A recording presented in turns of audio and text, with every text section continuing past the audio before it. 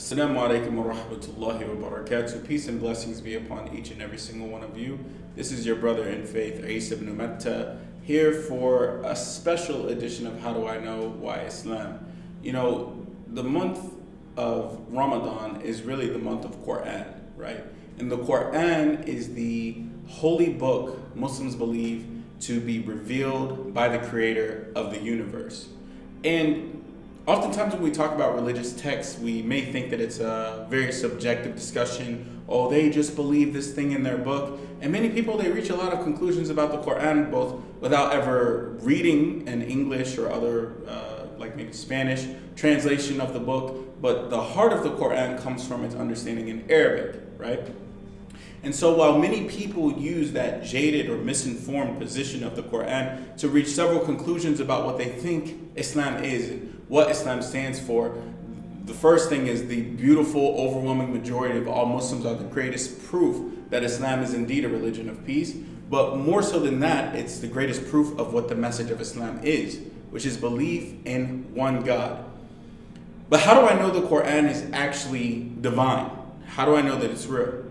And this is part of a much larger discussion, but I just want to introduce you to 4 primary principles on how I know the Quran is divine, not from a human being, something that is not something just for Arabs, not just something from the 7th century, but something that was revealed by God Almighty with the singular message of worship the creator of everything that exists alone, without any co-equals, partners, or intermediaries. The first proof for this is the preservation of the Quran. And we have a lot of things in human history that have been preserved. For example, the Declaration of Independence, the Bill of Rights. We have portions of the Iliad by Homer and the Odyssey, Homer's epic. You know, we have a lot of things historically that have been preserved, from everyone from the Sumerians all the way up to recent history, Native Americans, so on and so forth. But the preservation of the Quran is unique, not in its text, not even in its oral tradition, but in the number of people on the face of the planet that have it memorized to this very day, as well as the connection from us that goes all the way back to its original recitation some 14 centuries ago. And that chain of transmission and strict check of authenticity of the Quran, and subsequently also in the Hadith, the prophetic narrations from Muhammad, his companions, and the people who came after them, is not something that you'll really find so nuanced and so intricate really in anything else. The second way that I know that the Quran is divine is that it is immutable, meaning that it's not something that can be changed. If a person doesn't know Arabic, I'll just use some jargon that we can all relate to. If I change one dot or over a squiggly line, or if I change one line over another dot, then I've actually completely changed the way that this book is recited, the way that it's read. And those changes are so strict that it can literally fundamentally corrupt the meaning of what is being said. And so from its preservation to the fact that it cannot be changed is the reason why no matter where I go in the world, we will all recite the same Quran, regardless of our culture, regardless of our nationality, our ethnicity, or even our mother tongue.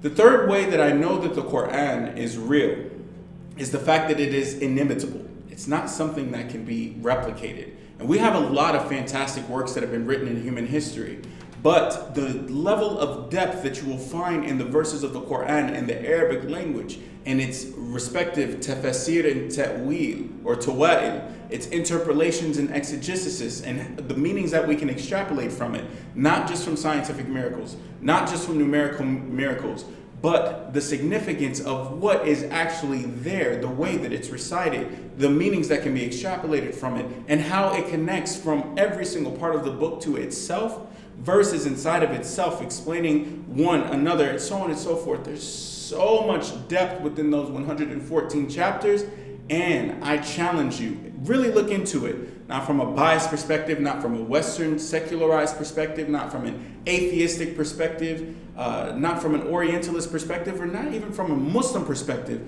but really just look into it. And you will find that people, Muslim, non-Muslim alike, historically, have pointed out the eloquence and depth of the Quran. It's not something that any other book on the face of the planet possesses. And the last proof for why I know the Quran is divine is the fact that it is prophetic.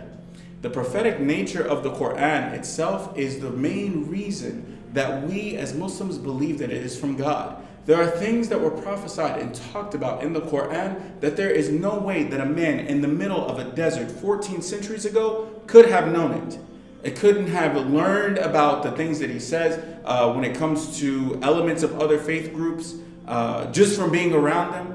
Couldn't have known the things about science that we've discovered even within just the 20th and 21st century alone. There's no way that a man in the middle of the desert would have been able to make the claims that the Quran has about just the progression of the religion of Islam in the world, something that is not found literally in anything, not in governance, not in imperialism, and definitely not in religion. These are just 4 of several points that we could make on how I know the Quran is divine and how I know that the Quran was revealed by the creator of everything that exists. And hopefully we will be able to have further discussions about not just what the Quran is, but what it says and why that's important for me and why that is important for you. Thank you so much for your time. Wassalamu alaikum wa rahmatullahi wa barakatuh.